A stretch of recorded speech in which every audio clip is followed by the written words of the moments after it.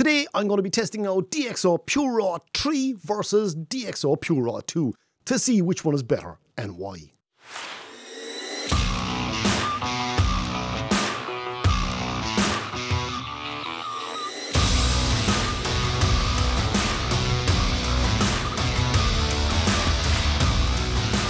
So come on, let's get into it, let's see what all the fuss is about, and let's go check them out. So as you can see, I have the 4 photographs here in DxO PureRAW 2. I'm now going to get the exact same photographs in PureRAW 3. So what I'm going to do is I'm going to process the photographs here first. Click on Process Photos, and I'm going to select D Prime, Optical Corrections. As you can see, is Global Lens Sharpening, Lens Distortion Correction, Output, Format DNG. It's all going to be the same, so I'm going to click on Process here. So this is processing here now, and it's telling me there's about 31 seconds remaining. It's doing 1 of 4 photographs. So what I'm going to do is just going to speed this up along, and then I'm going to do exactly the same thing in PureRAW 3, and I'm going to tell you how much of a time difference there is on exactly the same photographs across the two. And that's it, we're done. View results. So I'm going to click on View Results. Now what I'm going to do is, before we spoil that, I'm going to go back to PureRAW 3 and do exactly the same thing. So here I am in DxO PureRAW 3, and I have the 4 photographs added, and I'm going to click on Process Now. And yes, we're going to go D Prime XD, Lens Softness Standard. I'm going to keep everything the same as I did the last time for my PureRAW 3 review. Click on Start Processing, and we're going to click on Overwrite because it's going to overwrite the existing files I did the last time around. And you can see time-wise, it's saying there's about 34 seconds remaining. It has done the first one. So there we are, finished. I'm going to click on View Results, and I'm going to put the time differences down below on the bottom of the screen here now. I'm going to go back to PureRAW 2. So this is in PureRAW 2 here now at the moment. I'm going to zoom in at 140% like I did the last time. We're going to position it here so we can see the staircase, we can see the noise, we can see the candlesticks, and we can see the statue, the writing, the door, everything else. So this is the original, and I'm going to swipe across here now. And as you can see in PureRAW 2, the optical correction is kicking in down below here firstly, moving across here. And the one thing I noticed is how clean it was up here in PureRAW 3 before and there. Then how sharp the candlestick holders were. And then we have the statue here. Then the writing was the other thing I was looking at. So the writing there, detail here, and detail in the statue above and top, and just pulling across. Now that's good. That is good. There's no doubt whatsoever about it. That looks good enough. Now let's check exactly the same thing in PureRAW 3. Here we are in PureRAW 3, going to zoom in to 140% again on exactly the same image. And what I'm going to do is I'm just going to pull across here now, and we're going to have a look and see. And I can see that is a lot sharper. Straight away, that's a lot sharper down along here. The defined edges just look a lot better. The noise is a lot cleaner. Noise is gone above and top here. And we're going to go across here now. Yeah, look at the candle holders. They just look a lot sharper there now. And the statue too as well, and that statue above and top. The writing is still brilliant. Yeah, that looks sharper. That looks an awful lot sharper. That really does. So this is the image in PureRAW 3, and now I'm going to go back to PureRAW 2. So this is it in PureRAW 2, just going to reposition that. So look at the detail in the statue, look at the detail in the banister, look at the noise above here and here, look at the detail in the candlestick holder and the statue. So this is PureRAW 2, this is PureRAW 3, and they are like night and day. Look at how much sharper that is. And look how little noise there is above and top here too, how much sharper here is. So just even looking across here first, the banister, the actual spindles on the banister. So that's in PureRAW 2, and you can see that's soft. PureRAW 3 is definitely sharper. So PureRAW 3 wins from a sharpness point of view there. We're going to look at noise then. Let's go up along here now in this section. That looks really clean now. And that's in PureRAW 3. Going to go back to PureRAW 2. And PureRAW 2 looks good too as well. It is just not quite as clean, but it is clean. And above and top here too as well. So looking here and here. This is in PureRAW 2. We're going to go to PureRAW 3. That is cleaner. That is cleaner. Now, admittedly, I'm looking at this in a professional 32-inch monitor, and my head is nearly stuck into the monitor, and I'm looking at this at 140%, but that is definitely better. So sharpness is the next thing. Sharpness on the spindles, we saw quite clearly, were better on PureRAW 3. We're going to look at the likes of the statue here now. So looking at the statue there, that's in PureRAW 3. Going to go back to PureRAW 2. No comparison. There is no, and look even the writing. Look at the writing, look at the statue, and look at the candlestick holders. And the statue above and top here. So that's in PureRAW 2. Going to go to PureRAW 3. That is a lot sharper. That is crazy sharp in comparison. Look at the writing here. Look at this, look at that. So that's PureRAW 3 there now at the moment. I'm going to go back to PureRAW 2. And as I say, absolutely identical photographs, but there's no comparison in the two of them.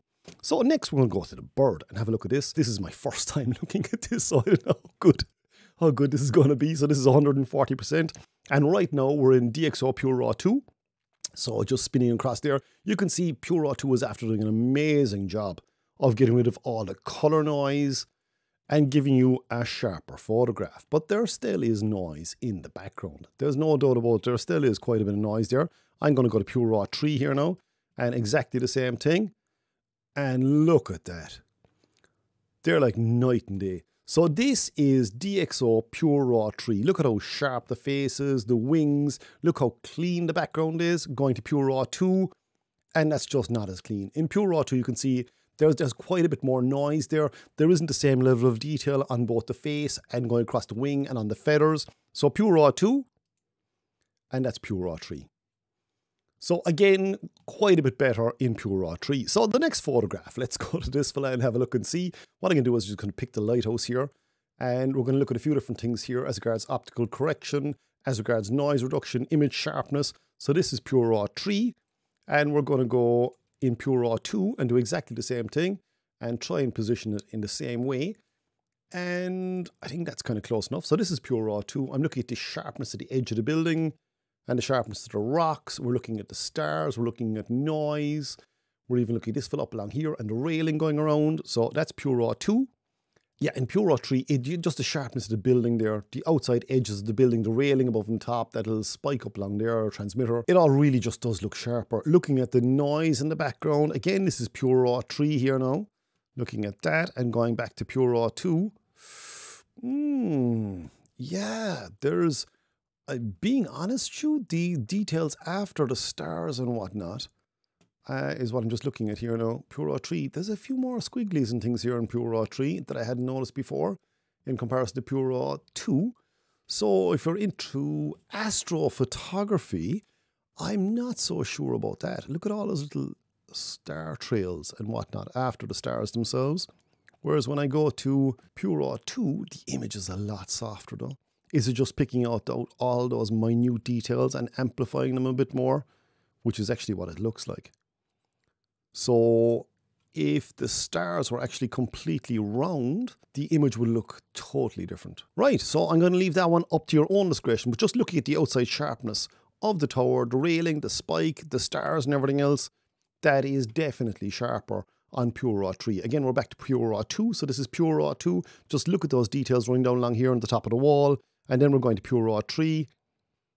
That is sharper. Yeah, it is sharper. There isn't much in it. So for Astro, there probably isn't a huge difference. Let's go back to some portraiture here now and have a look at this. So we're in PureRAW 3 here now at the moment. And I am looking at his face. I'm looking at the jumper. And I'm looking at the hat. And I'm looking at distortion here too as well in the background and image sharpness here. So this is PureRAW 3. Let's have a look in PureRAW 2 and go to the final image and pull this down along here. And again, not as sharp. Look at 2016 there. Look at these photographs in the background. Look at his face. Look at the jumper. Look at the hat. Look at his hands. I'm looking at so many little different things. Look at the wire coming down here off that lock, is it? Let's have a look in PureRAW 3. Give it a second. That's PureRAW 3. And that's PureRAW 2.